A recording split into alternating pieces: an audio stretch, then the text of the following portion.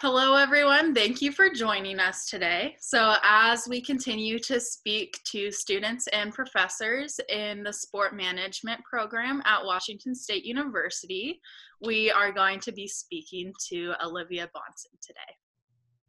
Olivia is from Linden, Washington, and is going to be graduating this upcoming spring with a BA in sport management and a minor in communication. She is currently completing her final degree requirements through an internship with the Washington Interscholastic Activities Association.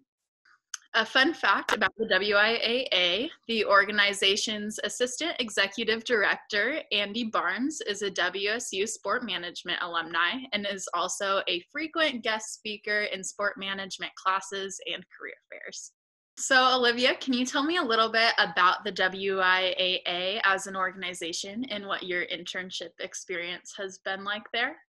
So there are 12 different staff members that are responsible for administering association policies, rules, and regulations, and providing other types of assistance to member schools. My main job has been working at the office with the 12 different staff members. One thing that I've really enjoyed about working at the office is that everybody has a very different job, and I've gotten to see a little bit about what each person does and their different responsibilities. So, some of my major responsibilities so far have been attending Winter State Championship events and helping with coverage. So, doing score reporting or helping cover things on social media. Um, my favorite so far has been attending state basketball. I got to sit on like the media press row and do score reporting for the whole tournament. So we were updating scores on Google Sheets, which posted to the website so people could go on there and see live score reports after every quarter. And we're also tweeting the scores, so that's another way people can find out what's going on, and taking photos there as well, to help just cover the students and their accomplishments there. So I've been to all the Winter State Championships that were able to happen. Another project that I've been working on is doing some research about a hypothetical new sportsmanship program that the association could implement.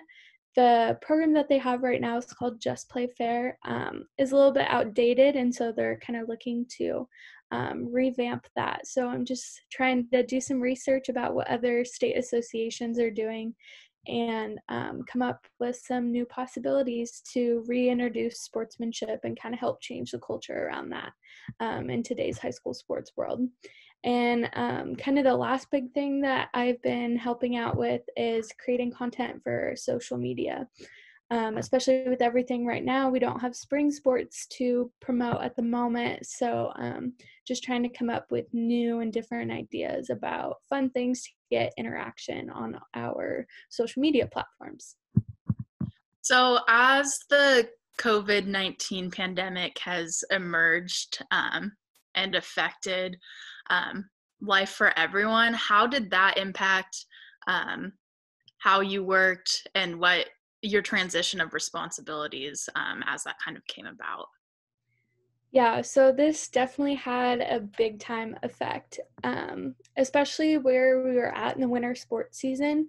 The association was really lucky compared to a lot of states because they were able to get all the way through basketball. So we had state cheer, state wrestling, state bowling, swim and dive, gymnastics, and we were able to have the basketball tournament, which a lot of states didn't get to have. So the last thing that has been postponed until May is state dance and drill, which was supposed to be the last state championship event that I was going to work at. And they kind of have, it's a really fun atmosphere, and it's always a really great last state championship event from what I've heard. So I was a little bummed not to be able to do that, but obviously we're having to take precautions to help keep everyone safe and healthy. So that was one thing that I kind of missed out on. And obviously I'm working remotely now, as everyone's having to stay home. So luckily the last couple big projects that I talked about, the sportsmanship and helping with social media. Those are things that I can do from home. So I've been lucky in that I'm still able to complete my internship and get some hours that way. So how do you anticipate kind of this whole situation affecting your post-graduation plans? Yeah, so definitely graduating. Well, since we aren't really even having a graduation anymore, but still getting my diploma in May. Um, this is obviously kind of a scary time to be entering the sport industry as there's absolutely no sports happening right now and not going to be happening like in the short term that we can see. Um, so I don't really have a lot of confidence that I'm gonna be able to find a job right away, right after May. So I'm gonna keep looking, keep putting myself out there, and do the best that I can. But kind of having to accept the fact that I may not get the sport job that I want right away after graduation with everything going on, because there might not be as many opportunities. Luckily, I feel like the sport management degree gives you a lot of different skills that you can use in lots of different ways and in a variety of different fields, not just sport. So that's one thing that I feel very grateful for this program. But it's definitely a hard thing to try to think about in the short term, not getting that sport job that you may have wanted to apply for. They may not be accepting applications right now. So, yeah. So what have you learned so far from the current situation that you think you could take with you in life and future career endeavors? So kind of just having to take things one day at a time and just having to deal with things like that. This is a situation that nobody could have predicted. It's something that you don't really have a risk management plan for, is a global pandemic, because you don't think that's ever going to happen in your lifetime. So just to always expect the unexpected, and you just have to roll with it day by day and do the best that you can. And do you have any advice that you'd like to share with students who are currently part of the sport management program? I think one thing, I was listening to a podcast the other day, and the thing that kind of hit me is that we have to think long term right now, because short term, obviously, sports are kind of at a standstill. But long term, we have to think that they're going to come back. Sport has always been an industry that's always been able to come back from a lot of things. People always look to sport as something that inspires them, as a form of entertainment. People are very passionate about it. And I think that right now we kind of feel that we've all taken sport for granted. I know I feel that way.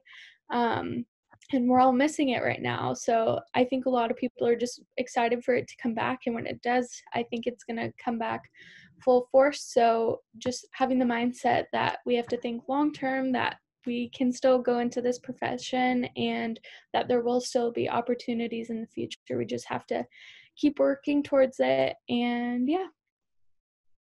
All right. Well, thank you, Olivia, for joining us today.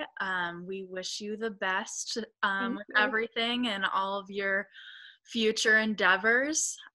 So, everyone, thank you for tuning in, and we will be back soon with another episode.